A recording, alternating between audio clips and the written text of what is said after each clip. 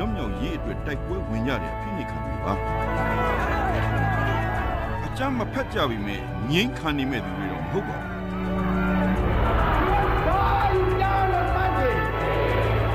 မတရားမှုကိုအကြမ်းမဖက်ဘဲပူးပေါင်းမှုညှင်းဆန်တာဟာအောင်မြင်မှုလမ်းဖြစ်တယ်လို့မိုဟန်ဒတ်စ်ဂန္ဒီဟာ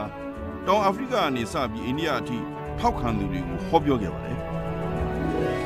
ဂန္ဒီရဲ့အကြမ်းမဖက်တဲ့နှလုံးကြီးတိုက်ပွဲစွမ်းအားဟာကမ္ဘာပေါ်ကတိုက်ကြီးတိုင်းရဲ့20ရာစုအတွင်း10စုနှစ်တစ်ခုစီကိုပြောင်းလဲစေခဲ့တယ်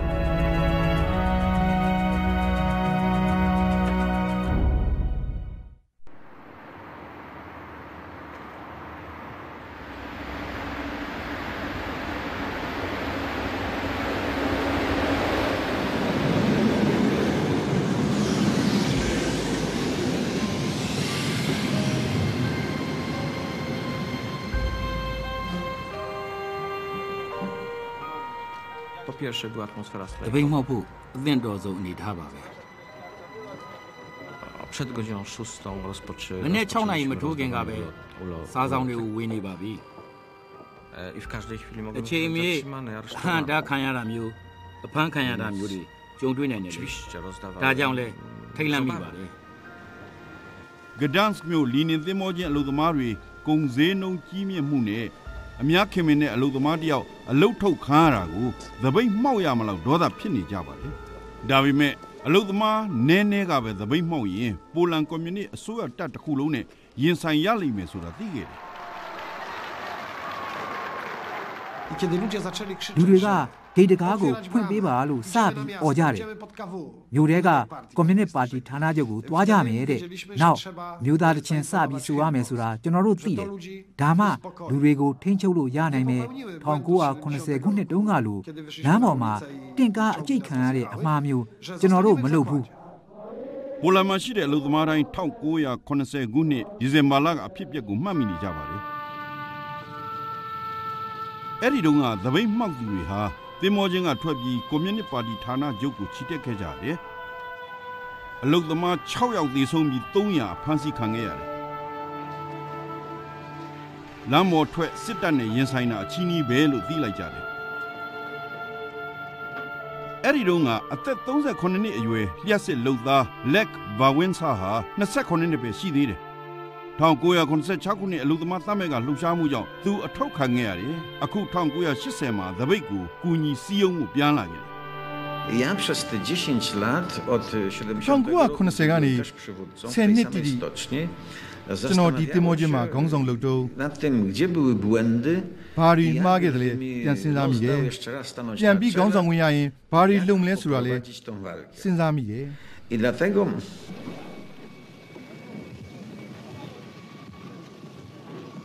ဒီတစ်ကြိမ်လက်ဗာဝင်းဆာနဲ့တခြားသပိတ်ခေါင်းဆောင်တွေတည်တည်ချာချာစီစဉ်နေ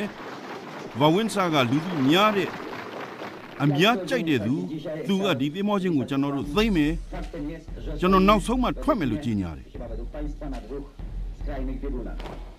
သပိတ်ဟာလုံးဝအကြမ်းမဖက်ရဘူးအစိုးရဘက်ကပြစ်ခတ်ဖို့အကြောင်းမရှာနိုင်အောင်ပေါ့သပိတ်မောက်ကော်မတီခေါင်းဆောင်တွေဗာဝင်းဆာလုတ်ခဲ့တဲ့သက်သာဇိုင်းထဲမှာတွေ့ကြတယ်ပထမခြေလမ်းကသပိတ်မောက်သတင်းတွေအစိုးရကမပိတ်ပင်ဘူးပဲသူနာပြုအလီနာပီယန်ကောက်စကာကလွတ်လပ်တဲ့ဥရောပအသံနဲ့ BBC ကိုသတင်းပို့ပေးမယ်တဲ့ဝါဆောမှာရှိတဲ့အလုပ်သမားကာကွယ်ရေးကော်မတီကယော့ချက်ကိုရော့ကိုဖုန်းဆက်ပြောတယ်ကျမတို့အကြောင်းတွေကဘာကတည်သွားမှာမို့ကျေးဇူးတင်ပါတယ်။ဒီကဘာလုံးကတည်သွားတယ်လို့ပဲ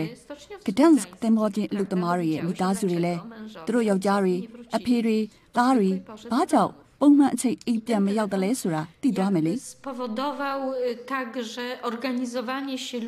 ဂဒန့်စ်မျိုးကလူတွေကိုစီယုံမိသားဖြစ်သွားတာပေါ့။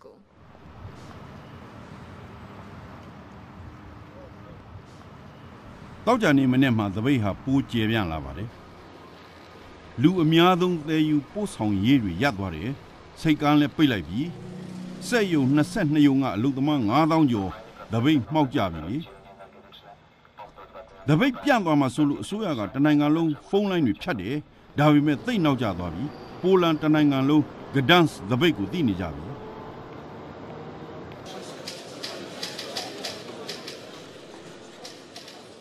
သက်သာဆိုင်ထဲမှာသပိတ်ကော်မတီခေါင်းချင်းရိုက်ပြီးအလုပ်သမားတွေအတွက်တောင်းဆိုချက်တွေပြင်ဆင်တယ်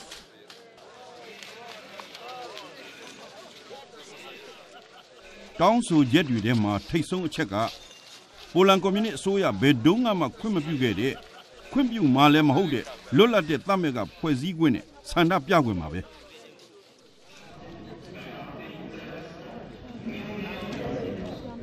စနေနေ့မှာကွန်မြူနစ်ပါတီခေါင်းဆောင်တွေကသင်္ဘောချင်းညွှန်ကြားရေးမှုစီစာပို့တယ်ညှိနှိုင်းဆွေးနွေးဖို့အဆင်သင့်ဖြစ်နေပါပြီသင်္ဘောချင်းဘက်ကလာစာတိုးဖို့နဲ့အလုတ်ခွင်အခြေအနေပူကောင်းဖို့ကမ်းလှမ်းပါတယ်တပ်မဲ့ကဖွဲ့ရေးကလွဲရင်အားလုံးကိုလိုက်လျောပါတယ်ဒါပေမဲ့မဲခွဲတဲ့အခါစီပန်းခံခွဲရေးကပါတီခေါင်းဆောင်တွေနဲ့ကော်မတီဖွဲ့ပါတယ်အချိန်ကာလကိုသဘောတူပြီးအလုပ်သမားတွေလည်းအိမ်ပြန်ကြပါတယ်ထောင်နဲ့ချီပြီးဂိတ်ဝါကိုအသွားသပိတ်ကြောင်အလုတ်ပြန်ရတဲ့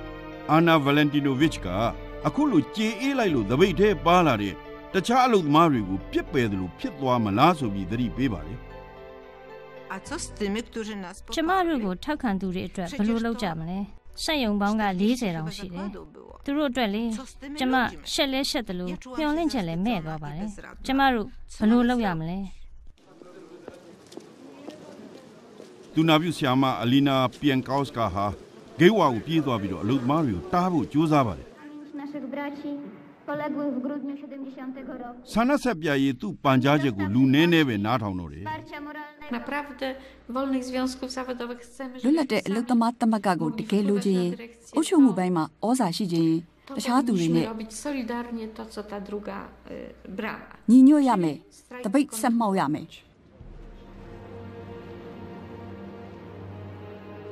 ထောင်နဲ့ချီတဲ့အလုပ်သမားတွေအိမ်ပြန်ကုန်ကြပါပြီယာကနမ်းမယ်အလီနာပြောတာကိုလက်ခံပြီးညမပြန်မဲ့သပိတ်ဆက်မှောက်တယ်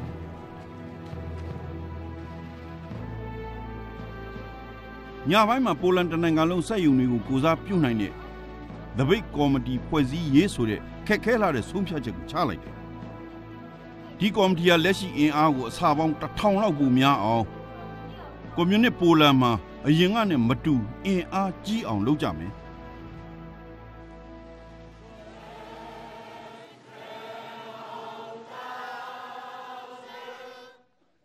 တနင်္ဂနွေနေ့မနေ့မိန်ဂိတ်ကြီးထဲမှာအလုပ်သမားတွေဖြစ်တယ်လို့ဝတ်ပြုကြတယ်မြို့ထဲကလူတွေထောင်နဲ့ချီပြီးအပြင်မှာစုနေတယ်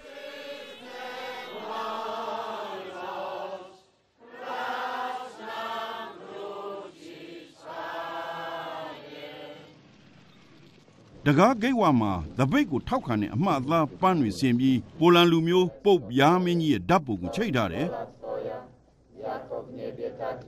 ဒီလိုထောက်ခံကြလိမ့်မယ်လို့သပိတ်မှောက်သူတွေမမျှော်လင့်ခဲ့ကြဘူး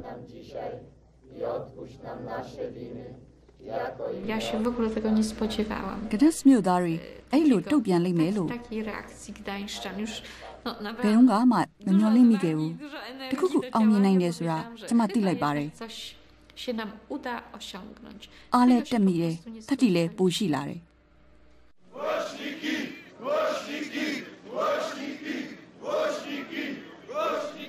စက်ရုံတွေရဲ့သပိတ်ကော်မတီကတခြားမျိုးကလူသမားတွေကိုတတ်လှမ်းတဲ့အချက်21ချက်ပါတောင်းဆိုရက်ကိုဖြန့်ဝေလိုက်တယ်ဝါဆောမျိုးအနီးထွန်ဆက်စက်ရုံကလျှက်စစ်လုပ်သား28နှစ်အရွယ်ရှိတယ်ဇဘစ်ညူဘူဂျက်ကလည်းပါပါတယ်Dowiedzieliśmy się o strajku w Gdańsku. Przeczytaliśmy te 20. Gdańska debate အကြောင်းချက်ချင်းကျွန်တော်တို့ကြားလိုက်တယ်။တောင်းဆိုချက်21ချက်လဲဖတ်လိုက်ရတယ်။ပူလန်မှာကျွန်တော်တို့ပြောလို့ရှိတဲ့စာပေတန်နဲ့ပြောရရင်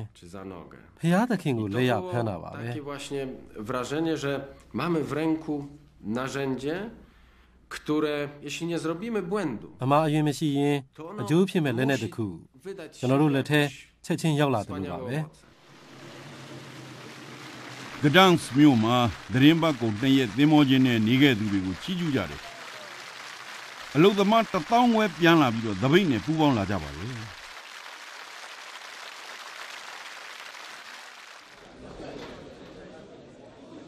တောင်းဆိုချက်21ချက်ကိုဘယ်လိုတုံ့ပြန်လာမလဲဆိုတာစက်ရုံသပိတ်ကော်မတီကစောင့်နေခဲ့ကြတယ်သပိတ်နဲ့ပေါင်းတဲ့တခြားစက်ရုံတွေပိုများလာတယ်ကွန်မြူနစ်ပါတီကလွဲလို့ဘယ်သူမှအာဏာမရှိရတဲ့စနစ်ထဲမှာသူတို့အင်အားတဖြည်းဖြည်းတောင်းလာတယ်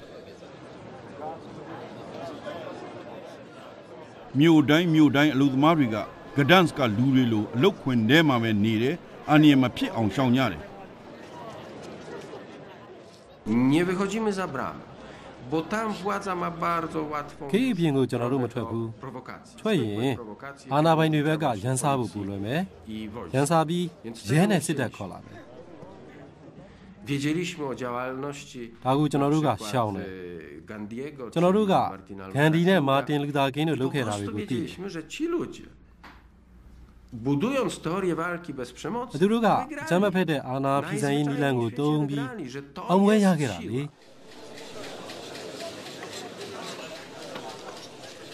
ဒုတိယပတ်စပြီသပိတ်မှောက်အလုပ်သမားတွေကသွေးစီရေးဆိုတဲ့နေ့စဉ်သတင်းစာထုတ်ပြီးရေရှည်အတွက်ပြင်ဆင်တယ်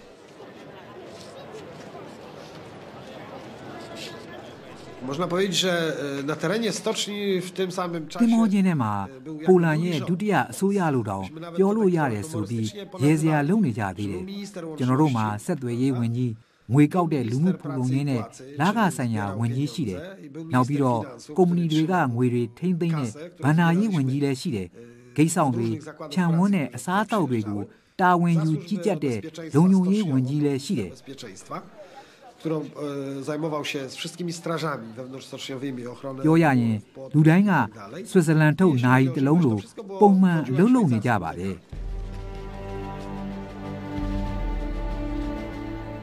စိတ်ရှိနဲ့စောင့်လို့လဲအင်အားပိုကောင်းလာခဲ့ပါတယ် 9 ရက်မြောက်နေ့မှာပိုလန်နိုင်ငံတဝန်းစက်ရုံ380ကအလုပ်သမား9သိန်းလောက်ကိုသပိတ်ကော်မတီကမိန့်ခွန်းပြောတယ်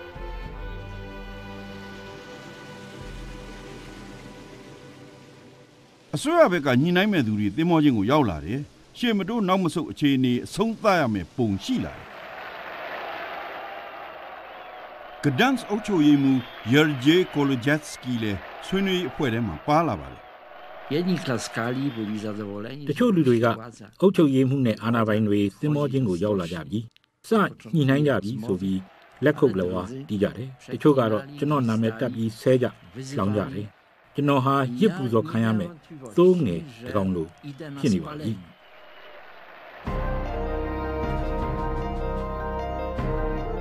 အလုပ်သမားတွေကဆွေးနွေးပွဲကိုအားလုံးကြားအောင်အသံချဲ့စဲနဲ့လွှင့်မှုတောင်းဆိုတယ်ပိုလန်သတင်းဌာနတွေကိုဆွေးနွေးပွဲနဲ့သပိတ်ကိစ္စရေးဝင်ပေးရမယ်ဆဲကြတဲ့အခါအစိုးရဘက်ကမဖြစ်မနေညှိနှိုင်းလာရတယ် မထင်တဲ့အတိုင်းဖြစ်လာခဲ့တာပါဆယ်ရက်အတွင်းမှာအလုပ်သမားတွေပို့ပြီးစနစ်ကျအင်အားကောင်းလာအောင်သပိတ်ကော်မတီပို့ပြီးခိုင်လာအောင် utrwalili przekonanie, że bez စစ်သက်ဆွေးနွေးမှုမရှိဘဲနဲ့ပဋိပက္ခမပြီးသွားဘူးဆိုတာကိုလူတွေလက်ခံလာအောင်လုပ်နိုင်ခဲ့ပါတယ် ပိုလန်ဒုတိယဝန်ကြီးချုပ်မစ်ချစ်စလာဗ်ယာဂျဲလ်စကီဟာ38နှစ်အရွယ်လျှက်စစ်လုပ်သားလက်ဗာဝင်းဆာကိုတွေ့ဆုံပါတယ်ယာဂျဲလ်စကီဟာမိုက်ခရိုဖုန်းနဲ့ကင်မရာတွေနဲ့ယင်းပြီးသားပါဗာဝင်းဆာကသူ့ကိုယ်သူတာမန်လုပ်သားတစ်ယောက်ပါလို့ယင်းနေရှိတဲ့အတိုင်းမိတ်ဆက်ပါတယ် Społeczeństwo polskie na przykładzie społeczeństwa Wybrzeża dało dowody swojej rozumności. အစိုးရကသပိတ်မှောက်သူတွေကိုတစ္ဆာပေါက်တွေလို့သတ်မှတ်ပါတယ် Pracowników, aby zdobyć zaufanie. ဒုတိယဝန်ကြီးချုပ်ကိုစစ်ဆက်ဖို့လွှတ်လိုက်ပါပြီ Należy powołać nowe związki. I wielkim głosem domagają się tych pełnych praw. Stąd အ żądanie တေးအကျတောင်းဆိုတာမျိုးလုပ်ရင် samorządnych związków zawodowych. ဆွေးနွေးပွဲပြက်ပြီးတော့ဆိုဗီယက်စစ်တပ်ကဆွတ်ဖက်လာနိုင်တာကြောင့်သပိတ်ကော်မတီကအထူးသတိထားပါတယ် Że uczestnicy i współpracownicy အလုပ်သမားကိုယ်စားလှယ်တွေကအလော်ကြီးမလုပ်ပါဘူး nie będą prześladowani. အစိုးရဘက်ကတခြားကိစ္စတွေပြောချင်တာကိုလမ်းကြောင်းလွှဲပြီးတော့ Że nie znajdą się fałszywi świadkowie. လွတ်လပ်တဲ့သမက်ကဖွဲ့စည်းရေးကိုစကလုံးတစ်လုံးချင်းသတိထားဥဆောင်ဆွေးနွေးပါတယ် Okaże się, Punkt po punkcie, po parę godzin każdy następny redagowali. Albo, że tak powiem, przyjmujemy to, co powiedziałem i przystępujemy do realizacji. Panie premierze, naprawdę to już nie jest dużo pracy w tych najważniejszych punktach. Te inne polecą dość szybko, dlatego też proponuję, tyle czekaliśmy, sobota jest, niedziela jeszcze przepracujemy i zrobimy, będziemy mieli na piśmie, pan premier przyjedzie. Taktyka strajkujących była taka. သပိတ်မှောက်သူတွေရဲ့ညီဟာဒီလိုပါလွတ်လပ်တဲ့သမက်ကအဖွဲ့ဖို့သဘောတူရမယ်ကျန်တာတွေနောက်မှဆွေးနွေးမယ် To poleci. Wałęsa mówi, panie ဘာလင်းစာကလည်း ဝင်းကြီးချုပ်ခင်ဗျာအသေးစိတ်ကိစ္စတွေပြောမနေပါနဲ့ကျွန်တော်တို့လွတ်လပ်တဲ့တမက်ကဖွဲ့ရပါလိမ့်မယ်လို့ပြောခဲ့ပါတယ် Coś nie dogadać się w czymś. My chcemy, jeśli to wszystko dobrze pójdzie...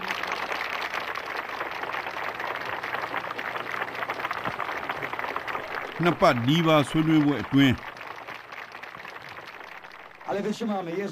Wawinsaga, Auchi Lugamadugu, seeing Kamare, Akuma Pola, Poland, Tayawin, Lamegan, and Time Mare. Zoyaga, Lugmatu is Yegu, Mapimini, Zima Pula. Żaden strajk nie był w atmosferze takiej bezwzględności. Dilo sąsiad ciemnił, maczana indelo, dilo omien hunne, to jest ich mudły. Majaga babu, ma omien de di kanega, metrapu sure, kaniu ciemniule, mesiga babu. Przekonanie nie tylko MKS-u, ale tych robotników wszystkich otaczających. Sejomia, lugdama, gwej, komati, de kurem hobabu. Bema demojin go wanyan tare, taun taunchi de lugmadu gale, di daime, kaniu jaware.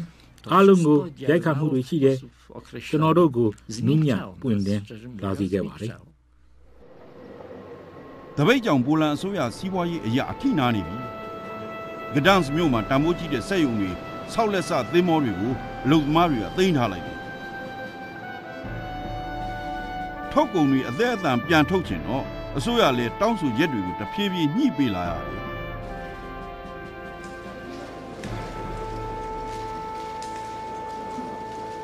ဩဂတ်စ်လ31ရက်တနင်္ဂနွေနေ့မှာသဘောတူညီချက်တွေလက်မှတ်ရေးထိုးဖို့အသင့်ဖြစ်နေပါပြီ။လာဇာရီတိုးပေးဖို့တပတ်9ရက်ဖက်အလုပ်လုပ်ဖို့သတင်းလွတ်လပ်ခွင့်လွတ်လပ်တဲ့တမက်ကဖွဲ့စည်းရေးနဲ့ဆန္ဒပြခွင့်တွေရလိုက်ပါတယ်။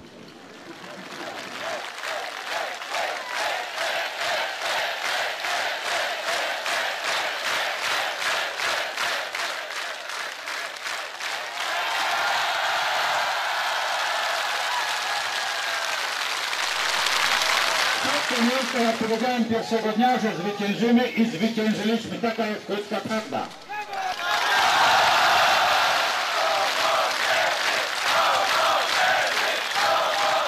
Jednocześnie jakby widząc... သဘောတူညီချက်လက်မှတ်ထိုးတာကိုကြည့်ရင်ကျွန်တော်တို့ချက်ချင်းသိလိုက်တာကဒါပထမအဆင့်ပဲ Od razu jakby zdaliśmy sobie sprawę z tego, ကျွန်တော်တို့အတွက်အချိန်နဲ့အပြိုင်အလုပ်လုပ်နေရတာအာဏာရှိတဲ့သူတွေနဲ့တကယ်ရှင်ပြိုင်မဲ့နီးနာနဲ့အတတ်ပညာဆိုင်ရာလှုပ်ရှားမှုကြီးစာပြီးသူတို့ကဒီသဘောတူညီချက်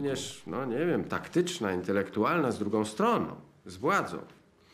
Bo było dla nas oczywiste, że podpisują do porozumienia. လက်မှတ်ထိုးလို့သာထိုးလိုက်တာချက်ချင်းချိုးပြမှာသိကြတယ်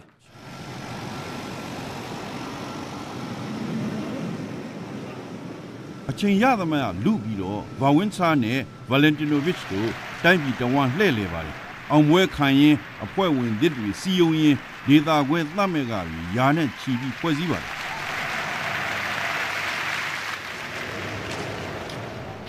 လေးလအတွင်းအဖွဲ့ဝင်10သန်းအထိတိုးလာပါတယ်ပိုလန်လူသမားတို့ရဲ့လူမှုကူလုံရေးအတွက်ထင်ရှားတဲ့စိုးရိမ်မှုတွေသွေးစည်းရေးအဖွဲ့တွေရဲ့ရှောင်လွှဲမရတဲ့အခြေအနေတွေကကွန်မြူနစ်ပါတီရဲ့အုပ်စိုးမှုကိုစိန်ခေါ်နေပါပြီ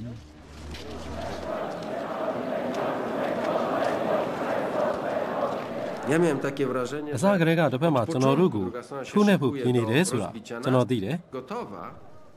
rozbić na przykład, nie wiem, 100 organizacji. ဒါပေမဲ့အဖွဲ့တရားကိုသူတို့ထိုးနှက်ဖို့ပြင်ရင်အဖွဲ့က1000လောက်ရှိလာတယ်1000ကိုထိုးနှက်ဖို့ပြင်ရင်1000မကတော့ဘူးနောက်ပြီးအဖွဲ့ဝင်ဥယျာဉ်3သိန်းမကဘူးတန်းရှိတယ်အနောက်10သန်းဖြစ်လာတယ် အဖွဲ့တွေအမြန်ဆုံးကြီးထွားအောင်လုပ်ရမယ်တကယ်လို့မမျှော်လင့်မဲ့ထိုးနှက်ခံရရင်ဖျက်လို့မရနိုင်တဲ့အထိအင်အားကြီးရမယ်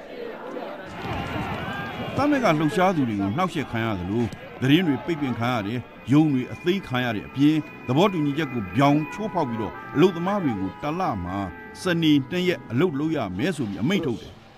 သွေးစည်းအဖွဲ့ကခေါင်းငုံမခံပါဘူး Tak. Wydaje mi się, że w poniedziałek postawię cały kraj na nogi. Zrobię strajk. Pan tak przekaże to. Ja mam dość żartów i podjazdów. Panie wojewu, pan dobrze wie. Więc pan przekaże rządowi, że w poniedziałek prawdopodobnie dam rozkaz do strajku generalnego. Dziękuję. trochę demokracji, trochę wolności osobistej przez każdych ludzi. O, nie dam rady. Nie tak bardzo trudno. Niekulturalnie tego, ale nie można. ဖွဲ့စည်းပြီးတစ်နှစ်အကြာမှာတတ်မဲကဝဝင်းစားကိုဥက္ကဋ္ဌအဖြစ်ပြန်လည်တင်မြှောက်ခဲ့ပါတယ်။ Lech Wałęsa သွေးစည်းအဖွဲ့တွင်ဒီမိုကရေစီအခြေခံကြောင့်အစွန်းရောက်သမားတွေနဲ့အချောင်သမားတွေအခွင့်မသာတော့ပါဘူး။ဂျာကပွဲစားတွေရှိခဲ့တယ်။ပြောတာတွေအတန်ဖန်းထားတာအခုထိနားထောင်လို့ရတယ်။ Jednak wezwać do tego strajku generalnego, żeby w tej Warszawie ဒီထိုးပေးကြတာလေဝါဆောမှာဆန္ဒပြမယ်လူတသိန်းနှစ်သိန်းစုမယ်လက်လက်ချင်းတိုက်မယ်အာဏာပိုင်တွေရေးစရာမရှိဘူးအာဏာကိုစွန့်ပြီးဒီမိုကရေစီပွဲစမလားကျွန်တော်တို့ကိုတင်ကားတွေနဲ့တိုက်ပြီးထောင်ထဲထဲ့မလားတဲ့1982ခုနှစ်ဒီဇင်ဘာလ17ရက်နေ့ညပိုင်းမှာကွန်မြူနစ်အာဏာပိုင်တွေကသွေးစည်းညီလာခံကိုဝင်သိမ်းပြီးအချိန်ပြည့်ခေါင်းဆောင်တွေကိုညီလာခံကျင်းပတဲ့ဟိုတယ်ထဲမှာဖမ်းလိုက်ပါတယ်။နောက်2ရက်အတွင်းသွေးစည်းအဖွဲ့တွေထောင်နဲ့ချီစုရုံးခဲ့တယ်။ဒီဇင်ဘာလ17ရက်နေ့မှာမာရှယ်လောအမိန့်ထုတ်တယ်။ Ja w momencie internowania, uderzenia w nas, ကျွန်တော်တို့ကိုသူတို့ကထုနှက်ခဲ့တာ အခုချိန်မှာခင်ဗျားတို့ရှုံးနေသွားပြီကျွန်တော်တို့ကနိုင်ပြီခင်ဗျားတို့ဟာကွန်မြူနစ်အခေါင်းကိုနောက်ဆုံးတတ်မှုရိုက်ပြီးဇက်သိမ်းနေပြီလို့ကျွန်တော်ပြောလိုက်တယ်မာရှယ်လောအမိန့်ထုတ်တာဟာအစိုးရအနေနဲ့လူထုရဲ့ထောက်ခံမှုဆုံးရှုံးတာကိုဝန်ခံတာပါဖိနှိပ်မှုတစ်ခုတည်းကိုအားကိုးတဲ့အစိုးရမှုစီယုံရေးအင်အားကုန်ခန်းသွားပါပြီ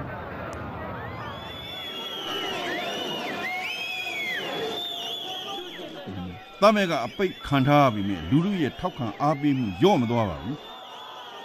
သွေးစည်းအဖွဲ့ဝင်တွေဟာပိုလန်မျိုးချစ်စိတ်ဓာတ်ကိုနှိုးကြားစေတဲ့အကြမ်းမဖက်ရေးလှုပ်ရှားသူတွေဖြစ်လာတယ်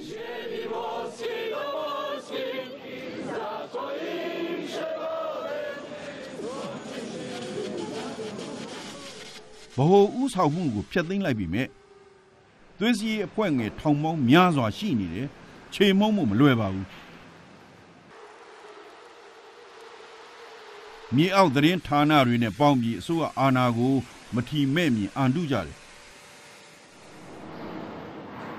Wiedzą, że to jest metoda walki. ဒါကျွန်တော်တို့ရဲ့တိုက်ပွဲဝင်နည်းလမ်းပါပဲ Nie boję się was. Zamknijcie mnie. Możecie mnie zabić, ale nie pokonać. ခင်ဗျားကိုကျွန်တော်တို့မကြောက်ဘူးထောင်ချခြင်းချတတ်ခြင်းတက်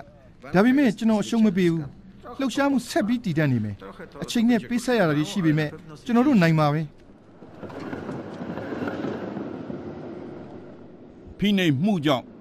ခုနှစ်လုံးလုံးအပေါ်ယံတည်ငြိမ်ခဲ့ပြီမဲ့အောက်ခြေဆွေးမြေ့နေပါပြီ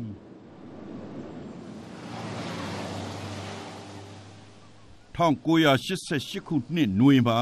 အစိုးရပြိုကျပြီးဈေးနှုန်းတွေတက်ခဲ့တယ်အစားအသောက်တွေရှားပြီးခွဲတန်းစနစ်နဲ့တိုင်းပြည်ရပ်တန့်ခဲ့တယ်တပိတ်တိုက်ပွဲသစ်တွေကိုအစိုးရမထိန်ချုပ်နိုင်တော့ဘူးတပိတ်တွေလှန်ပေးဖို့စစ်ဆက်ပေးရင်သွေးစည်းမှုအဖွဲ့ကြီးကိုတရားဝင်ခွင့်ပြုမယ်လို့အစိုးရကဗဝင်းစားကိုကမ်းလှမ်းတယ်3ရက်အတွင်းတိုင်းပြည်ပုံမှန်ပြန်ဖြစ်တယ်သွေးစည်းမှုအဖွဲ့ကြီးကတာဝန်ယူနိုင်စွမ်းကိုသက်သေပြလိုက်ပါတယ်1989ခုနှစ်ဖေဖော်ဝါရီလသွေးစည်းမှုအဖွဲ့အစိုးရပါတီနဲ့ဘာသာရေးအသင်းတွေပိုလန်ရဲ့အနာဂတ်အတွက်ဝိုင်းပြီးဆွေးနွေးကြတယ်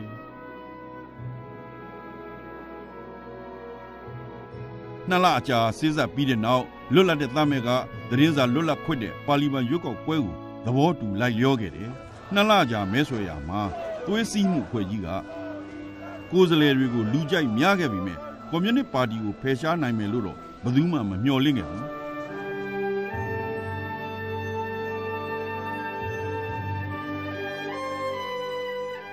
1989ခုနှစ်ဇွန်လ4ရက်နေ့နှစ်ပေါင်း60အတွင်းပထမဆုံးအကြိမ်ဒီမိုကရေစီရွေးကောက်ပွဲပိုလန်မှာကျင်းပပါတယ်အဲ့ဒီညကဗဝင်းစာအိမ်ကနောက်ဖေးကွက်လာမှာအောင်ပွဲကျင်းပခဲ့ကြတယ်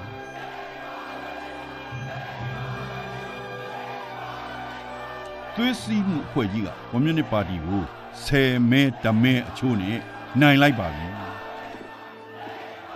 Natomiast ja sobie myślałem tak. လွတ်လပ်ရေးတကားနည်းနည်းလေးပဲဟသွားတယ်ဆိုရင်ပဲပြန်ပိတ်လို့မရအောင်အလုပ်သမားတွေရဲ့ဖက်နှက်တွေထိုးထည့်လိုက်တာပါပဲ